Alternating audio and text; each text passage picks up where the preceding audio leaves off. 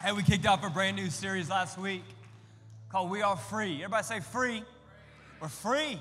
And we're looking at the life of David and seeing how God has a plan for each and every person. It's not a question if God has a plan. The question is, are we willing to follow through with the plan that he has for us? God loves us so much that he didn't make us robots. He gives us free will. We can choose to follow him or not. And we see this beautifully played out in the life of David. It wasn't all good.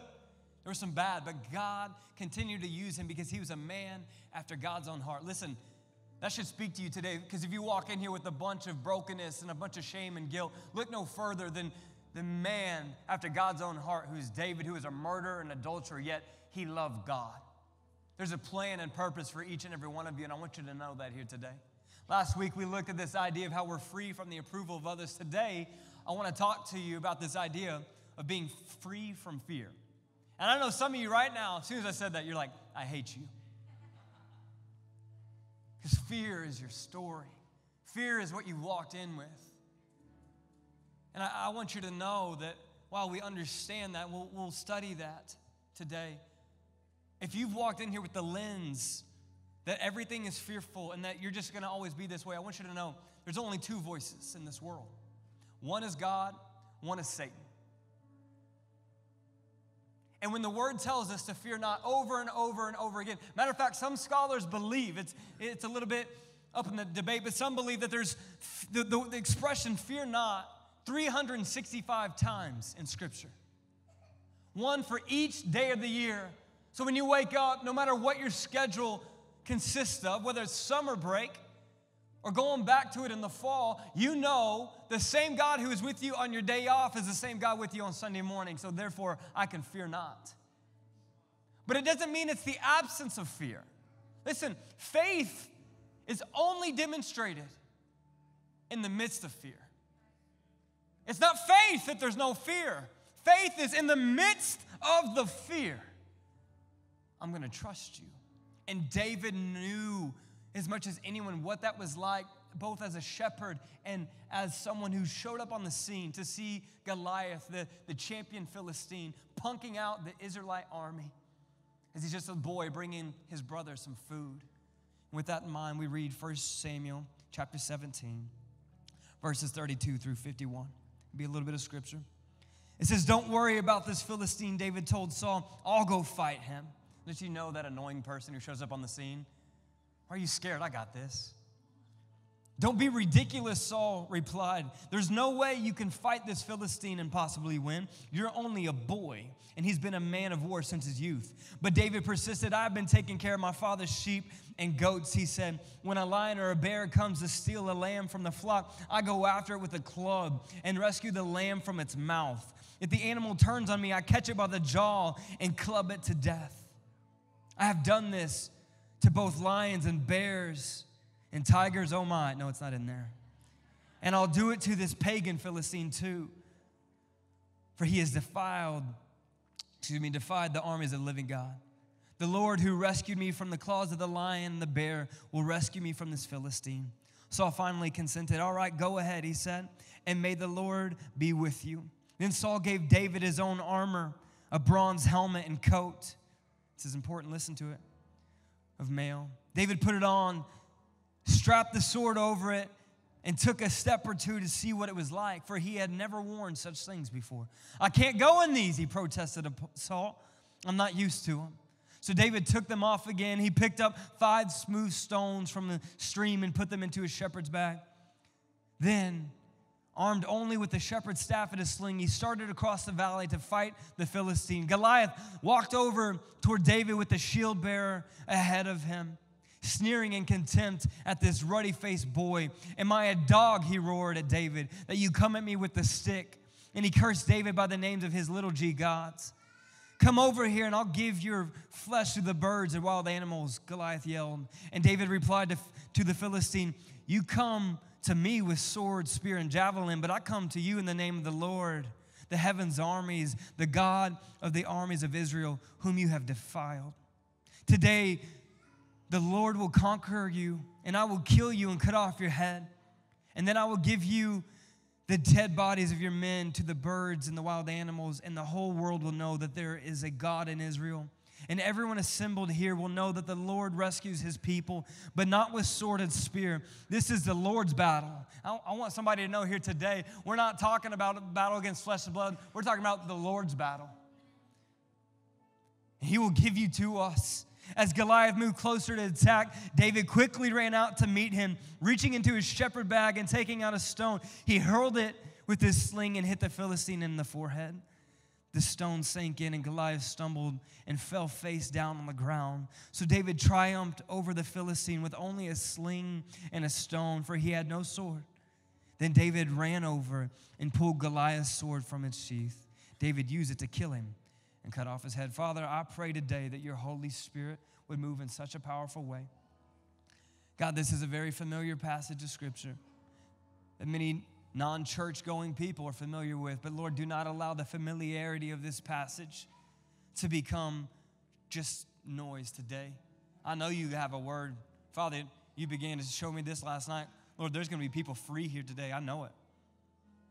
So God, just help me get out of the way, and would you help people know there's freedom in you. Father, we love you. We pray this in your name. And everyone said, amen. You may be seated. Hey, glad that you guys are here with us.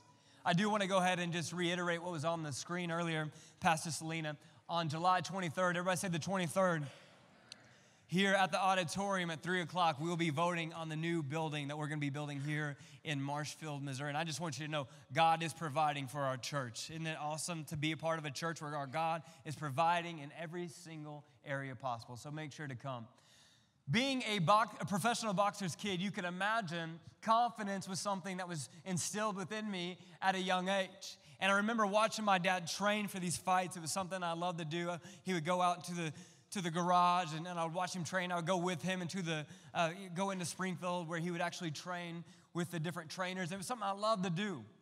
And I remember just certain lines my dad would tell me as a kid, time and time again. It was annoying at the time, but he would tell me things that would just begin to try to just instill this confidence and this belief in myself. I didn't know God, and I wasn't raised in a godly home, so therefore I didn't know that God was the source of my strength. But one of the lines that my dad would always tell me, and it sounds weird if you don't know the context, he would say, Deej, he said, I put my pants on just like they put their pants on. I know you're thinking, what does that even mean, right? And what he was getting at was whoever I'm training against, or who I'm training for, should I say, even if they're bigger, faster, tougher, and stronger, he goes, Deej, all I can do is go in and put the work in. I can be the meanest, and I can give everything I have. And so as a kid, that was something I remembered. I put my pants on just like they put their pants on. He would tell me this, hey, they bleed just like I bleed, right? And so, that was my mindset playing sports and different things. And so, I grew up in Marshfield most of my life, but then when I moved to Springfield, it was a brand new scenery, right? There was people who I'd never seen before, skin colors I've never seen before, man, just slang that I'd never heard before. I was just this country boy. And as you can imagine, I'm not country. But to everyone else, I was country, right? And so I remember playing Mighty Might football on the north side of Springfield, right? And I was a little bit intimidated because nobody knew me. Nobody knew if I was good or not. Nobody cared, what my last name was. And so I get out there, and the very first practice, I'll never forget this. Man, I realized that the biggest person in the entire league was on our team. His name was Keandre. I got news for you. You don't have a name called Keandre and not be the baddest dude there. And so there's Keandre, and he's looking at me, and he's like my Goliath. I'm like, dang. He's like, who is this country bumpkin, right? And so the very first day of practice, we have these head-to-head drills that don't really accomplish anything other than we're going to see who can hit each other the hardest, right? And so I remember Keandre, just like Goliath, right, just kind of walking like, who's going to come at me, right? Who are these little boys? And I remember being like, I ain't. And then, man, I just began to think. I'm like, he bleeds just like I bleed. Man, he put his pants on just like I put my pants on, right? And I was like, maybe, just maybe I can just give it a shot, right? Like, man, this could be my day. And then I was like, but he's huge. And his name's Keandre, and my name is Dylan. Big difference. And so there he was, man, twice my size. And I remember the coach says, who wants it? And then, man, I was like, oh, I didn't want to, but I wanted to. You ever been there, right? And I'm like, I got it. And then I looked in my peripherals. My dad was there. I'm like, oh, no, right? And I started to talk myself out of it. I'm like, here's the deal. My dad's going to just ring me out on the way home if I just got scared and punked out, right? And so I remember there we were head-to-head. He was here. he was there and I was there, and we ran full speed, and I knew my best bet was to put my helmet in his helmet as hard as I could, which is not what you're supposed to do. But I went and I speared him, and I hit him as hard as I could, and I remember just closing my eyes, and I felt this pop, and I didn't know what happened, and I was like, I am stuck. And about that time, I look, and Keandre is just looking at me. I was like, hey. He's like, hey, get off me. He goes, I can't. Help, right? And little did I realize that we hit each other so hard that our helmets broke and we were stuck. And so the paramedics, no, but like literally, you had two dads pulling us off. I didn't win that battle, but he didn't either. And about that time, I hear my dad go, that's my boy. And I went back acting like I was fine, but I was like, I ain't hitting Keandre again this season. Man, I remember that. Put my pants on just like he put his pants on. His were bigger than mine. But I did it. I didn't win, but I didn't lose. And what I remember about that, and what's crazy, is all throughout my years, now I'm 30 years old. I was 12 years old at that point in time. I remember those little things. I might not win. I might not be I remember my dad telling me time and time again, you're never going to be the fastest. You're never going to be the strongest. You're never going to be. I'm like, why is he telling me that? But he was trying to get me to understand there's always going to be somebody bigger than you, tougher than you. That's not what makes a champion. That's not what makes a warrior, Deej. It's the ability to stand up in the midst of the battle and say, I'm not scared. I might not win, but I'm not going to be scared. And I'm here to tell some of you today, I'm not talking about going against Keandre. Side note, every time I saw him from that day forward, we just nodded in appreciation. But see, I think some of you have your Goliaths. You have your Keandres. You have those words spoken over you in the negative light or the positive light, and you want to be brave, you want to be a warrior, but if you're being honest, you just haven't been. Or maybe you have been at one point in time, but right now you're in this season where you feel like, I just don't have the courage to step up to this Goliath because I don't have it within me. And I want you to know what's so amazing about our God is He's not looking for us to rely on our own strength and our own intellect. He's simply looking for us to believe that our Heavenly Father is right there with us, saying, listen, I will never leave you. I will never forsake you. Be strong and courageous because I am your God. I knew my dad couldn't go in for me against Keandre, but I knew no matter what, I had a dad right here who was cheering me on. And I want you to know you have a Heavenly Father who is looking at you and saying, listen, no matter who your Goliath is, I'm right here with you. You might get hurt, but you're not going to lose the ultimate battle because it's won in Christ Jesus. And so what I want to look at today is this: God frees us from our fears. I'm not saying that fear will never be there. Matter of fact, you know why we have fear, right? It's just like pain. The reason we have pain is like physical pain is to know, ow, that hurts. Let's not put my hand on the stove. Right? That lepers in the Bible, that's why they would begin, their body parts would fall off. I know that's graphic. But they couldn't feel the pain, and so therefore they would just continue to hurt themselves and not realize they were hurting themselves. Tie that to fear. Fear is a healthy thing. We went to the zoo a few weeks ago, and our little girl was right there, and I'm looking at this ginormous snakes, and I hate snakes, right? I have a biblical, just truth there to say snakes are of the devil. But there we are at the zoo, and I'm looking at my little girl, and this snake is just looking at me, and I just felt like, man, I was in the Garden of Eden almost, and that snake's like, if this wall was not here, I would eat you. I'm like, I know. I have a healthy fear of that thing. See, fear helps us know what's going on around us.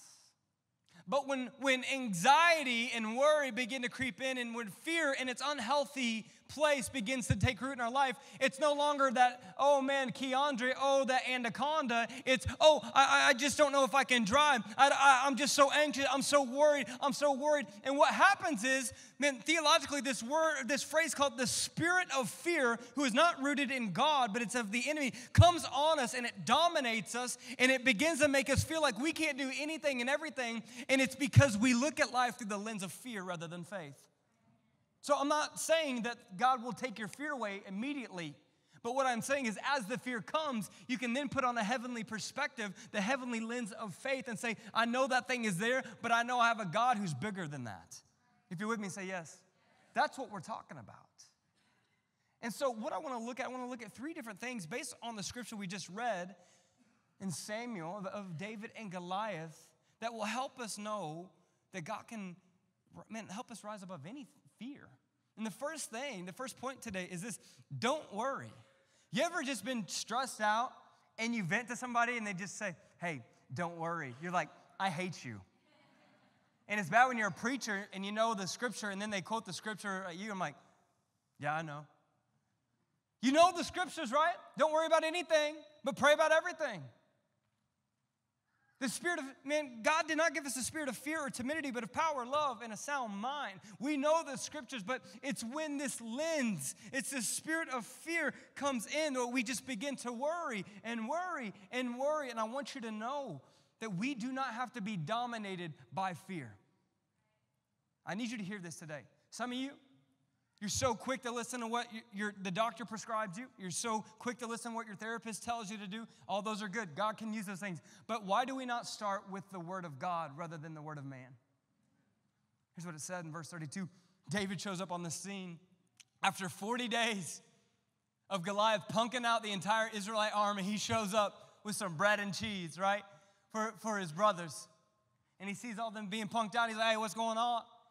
And they begin to tell him, hey, here's what's happening. And if we kill Goliath, we don't have to go to war. And then the king will allow you not to pay taxes and get married. He's like, a 15-year-old kid. He's like, I got this. Hey, don't worry about this Philistine. David told Saul. Remember, at this point in time, David had been anointed as king. He's not king yet. This doesn't happen for about 15 more years. But he knows he's anointed by God. And last week, one of the last scriptures we looked at says that the power of God was with David. So he's not coming about this arrogantly. He just knows that the same God who anointed him is going to be the same God who equips him. I'll go fight him. Don't be ridiculous, King Saul says. There's no way you can fight this Philistine and possibly win. You're only a boy, and he's been a man of war since his youth. See, when David shows up on the scene, thousands upon thousands upon thousands, not just men, warriors, are so captivated by fear, by this 7-foot-tall giant, that doesn't know what to do.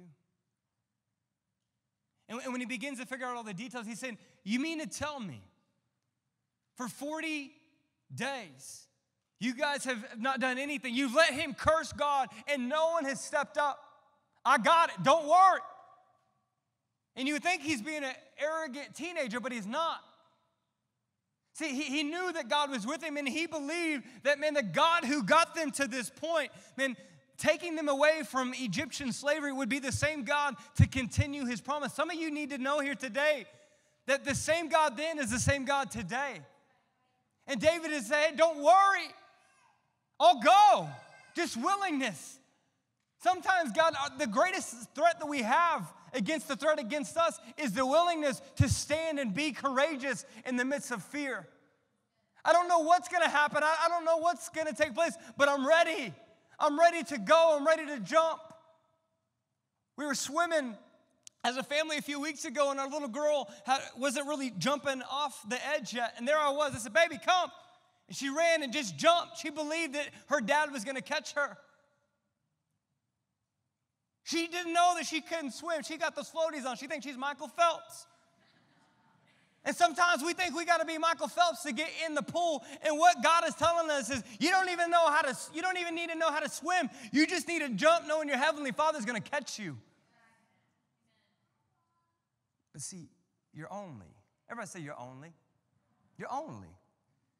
You're only. Saul's immediate reaction was you're only. You're only old. You're only young. You're only this. You're only that. What's your only? Well, I just can't because I'm only. I would, but I'm only one. I mean, somebody needs to go and do that, but not me because I'm only two. Well, I'm only See, the problem was King Saul saw how big Goliath was and forgot how big his God was.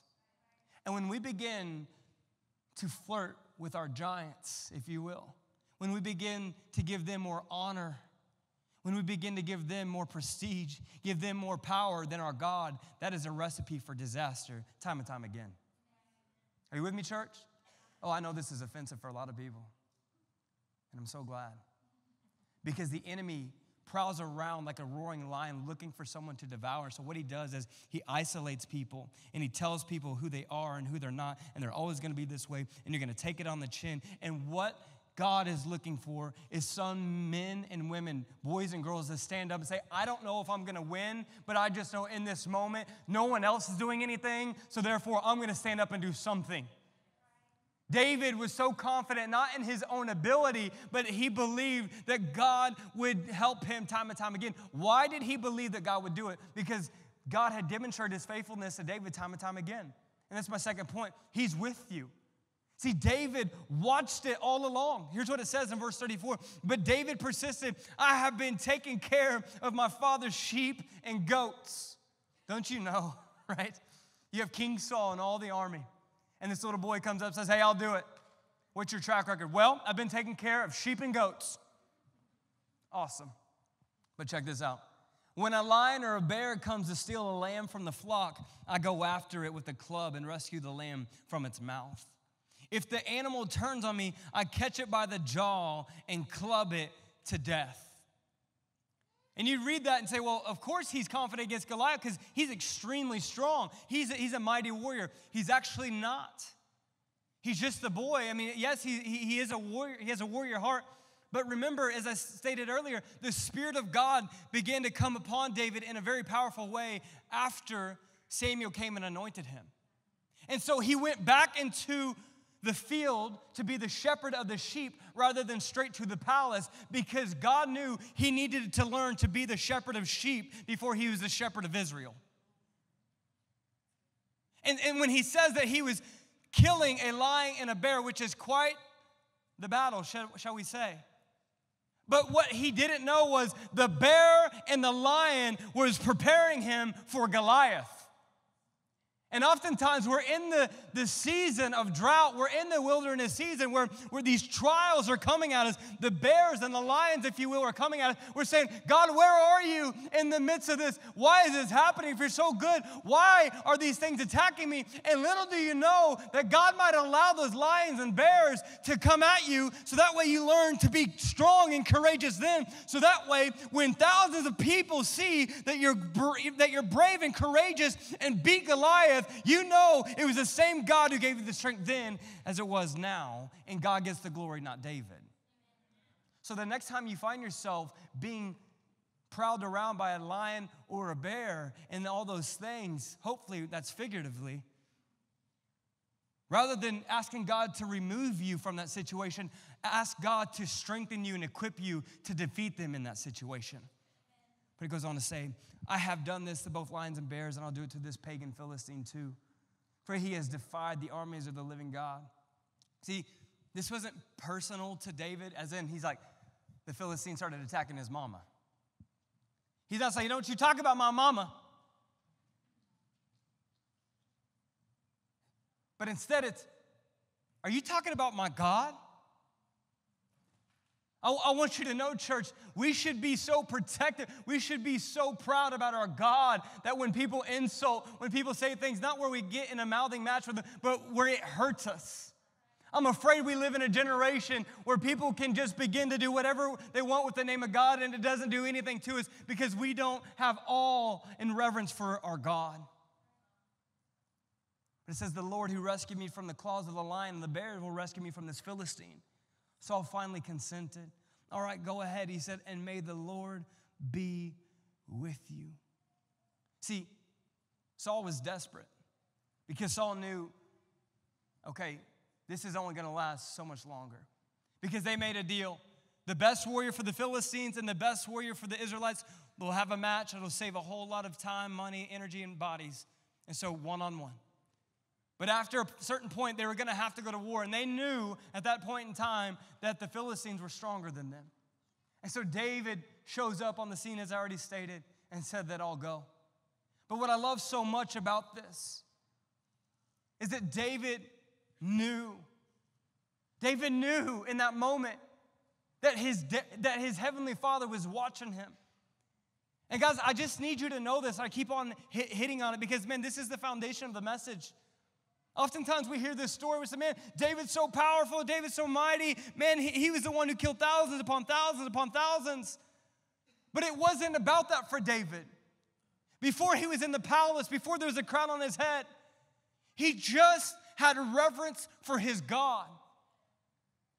And oftentimes we want the name, we want the prestige for ourselves, somebody to be powerful, to be smart, prestigious, whatever it is. And what our number one desire needs to be as Christ followers is to be a child of God.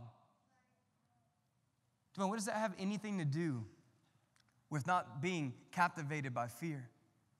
Well, when you know whose you are, you get to walk in that confidence. Some of you, you're walking around. I'm talking to Christians here. Look up at me if you will. Some of you have been walking around, and I'm talking to the adults, those who have been in the church a long time. You've been walking around with this mediocre relationship with God where you're saved, you're forgiven, you're loved, but you're not walking around in the confidence that, man, that's my God. I remember a time that, they would have parents come in. It was like what's your parent do for a living day? And I remember one day here in Marshall, my dad came in and it was teaching people to box. I doubt that would go over very well today. But I remember just, there in that classroom, seeing a bunch of kids just learn how to box. And man, I was just so proud. I was so proud. I'm like, man, that's my dad. And I'm here all these years later, not talking about my earthly dad, but my heavenly dad. I'm just so proud that he's my dad. And I know if I'm in this season, God's with me. And I know if I'm going through this, my God's with me. And if there's a lot, my God's with me. And there's a little, my God's with me. In sickness, my God's with me. In health, my God's with me. When there's plenty, my God's with me. And when there's little, my God is with me because my dad loves me and cares for me. And some of you here today have been operating in this way that you think that you are relying on your own strength. But as David said, as Saul told David, may the Lord God be with you. David already knew the Lord God was with him because he'd been with him all along. How has God showed up in your life up to this point? And some of you say, man, I don't know, man. God hasn't really been there. I want you to know God has been there. You just haven't seen him. Others of you, you know what God has done in your life. You've seen what God has personally done to you and your family. And I say this all the time, so excuse me for being annoying.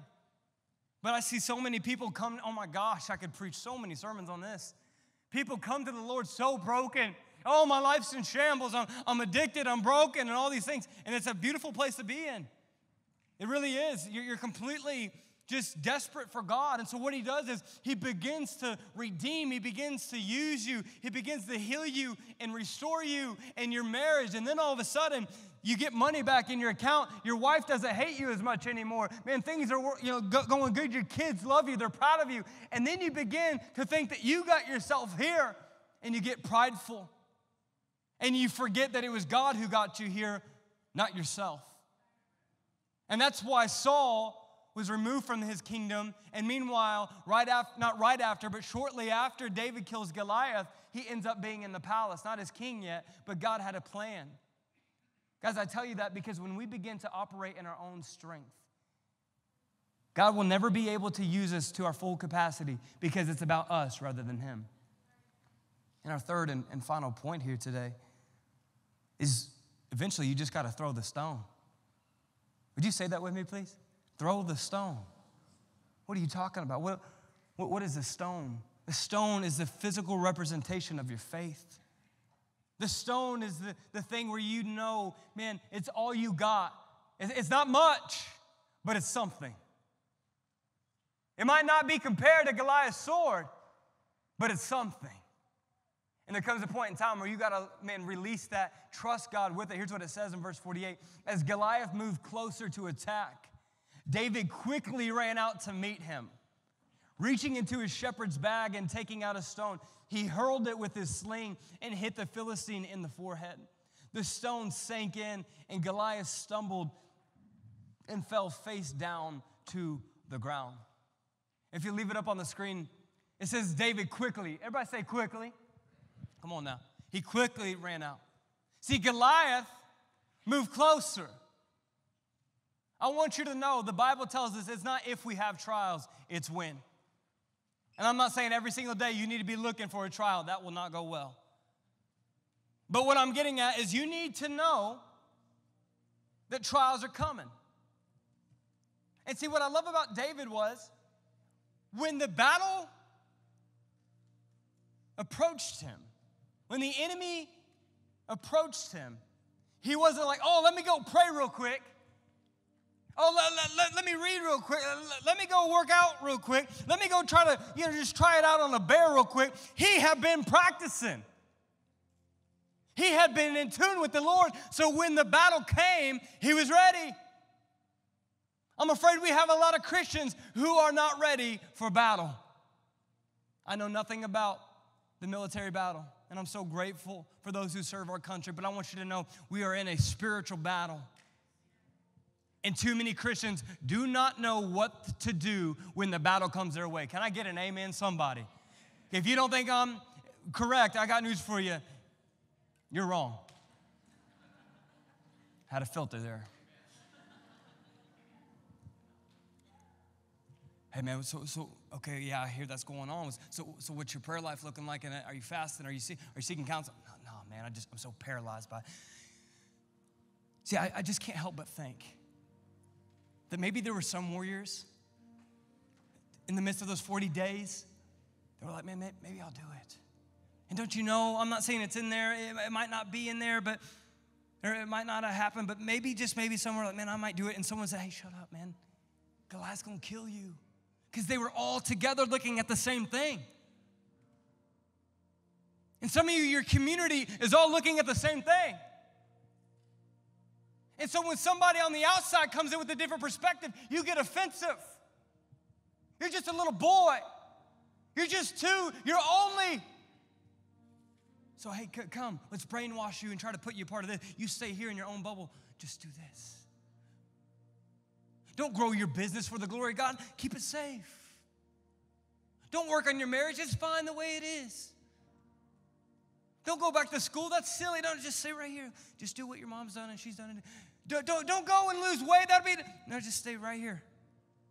Hey, man, don't begin to work on these bad habits. Just come on. We all do it. It's just a hobby. It's just what we do. And then somebody from the outside says, hey, there's a different way of doing it. I'm not saying that they're perfect. But guys, I'm here to tell you, we need some accountability in our life. We need an outside perspective. We need a different lens, a lens not of fear, but of faith. Saying, I got news for you. There's a different way of going about this. And when David got through the lies of everyone else, his brothers, get away. Go back home, you little boy. And Saul, who are you, you little runt? David says, I'll go. And there he is. He puts on all of Saul's armor, because that's what you're supposed to do, right?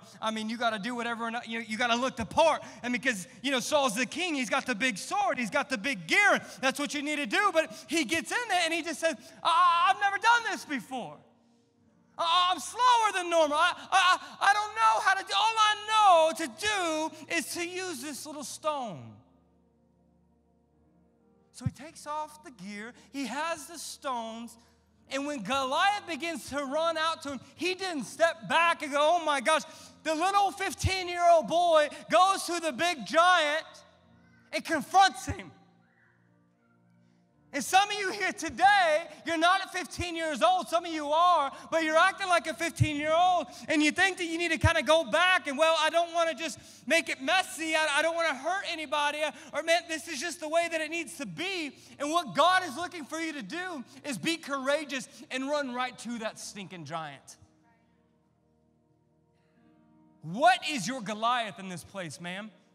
Sir, what is your Goliath? I'm so passionate about this stuff because I've seen it in my own life.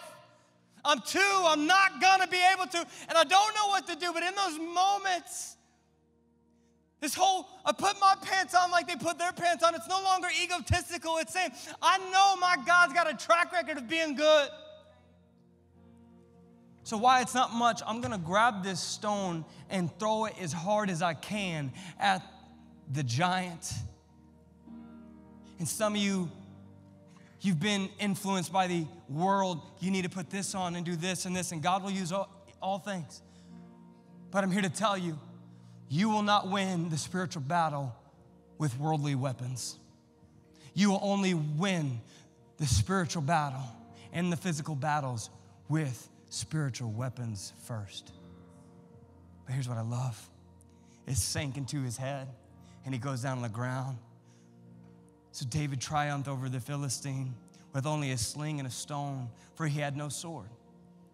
Some of you say, man, Dylan, I wish I could, but man, I just don't have any. What's your stone? What's your stone? And moms, dads, I'm sorry if you have kids in here. A little graphic, but I'm sure they watch worse on YouTube. Those ads will get you, let me tell you. And David ran over and pulled Goliath's sword from his sheath. And David used it to kill him and cut his head off. Netflix doesn't have anything on the Bible. Here's what I love. The same thing that Goliath taunted David with was the same thing that David triumphed over him with. And it was his sword. Because what the enemy intended for harm, God will use for good. And you're not in the season that you're in because of your disobedience and your sins, because God wanted you there. No, he didn't. God doesn't want us to engage in sin. That is not his will for our life. But check this out. God will use those situations in the darkness for his glory. And the same thing that tried to kill you will be the thing that will allow you to have triumph. And so some of you here today, you're walking around paralyzed by fear. Listen, hear me out. I am not saying don't go to the doctors. I am not saying don't go to the counselors. Do it. You better believe it. Do you pray about it as much as you worry about it? Can I get one amen in this place? Why are we so quick to trust what the world says and so quick to not do what the Word of God says? So God frees us of our fears. Sometimes he takes it away immediately. Sometimes he allows us to triumph in the midst of it. If God hasn't removed the fear, the threat, keep praying. Allow him to give you the strength in the midst of it. But here's what I want to ask you in closing.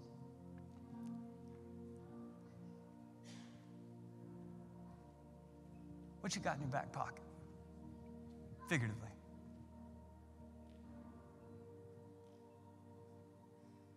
Might not be much. But we all got a stone. You can go get a stone outside. I want you to stand, if you will.